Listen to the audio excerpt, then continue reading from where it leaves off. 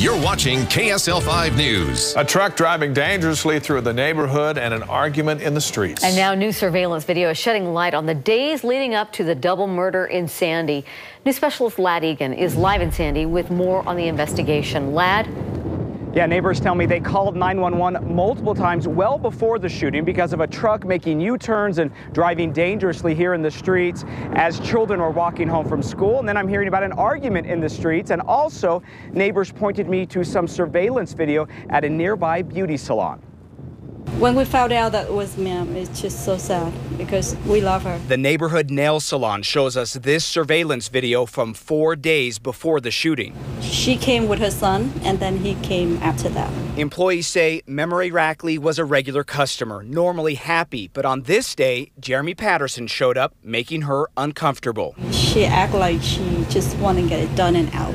She wasn't happy. As far as how they know each other, we're still not releasing at this point. We're also learning today that minutes before the shooting, Patterson got out of his truck and confronted Rackley as she walked her kids home from school, and that caught the attention of a Good Samaritan driving down the road. She observed Memory and Jeremy having what appeared to be a verbal argument, but she stopped to render assistance.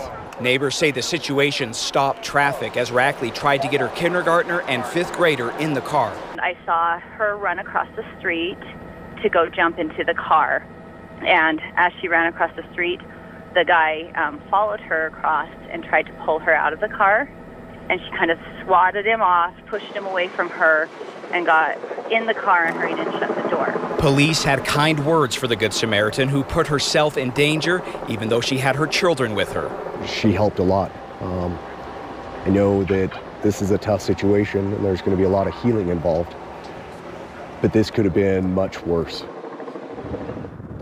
Those who watched the argument here in the street say that Patterson appeared consumed with rage. Their concern at the time was that he would maybe run over a child with his truck. They never imagined that this would end with a shooting.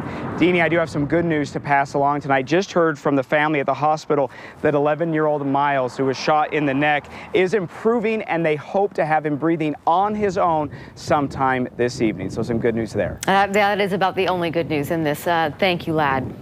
Top lawmakers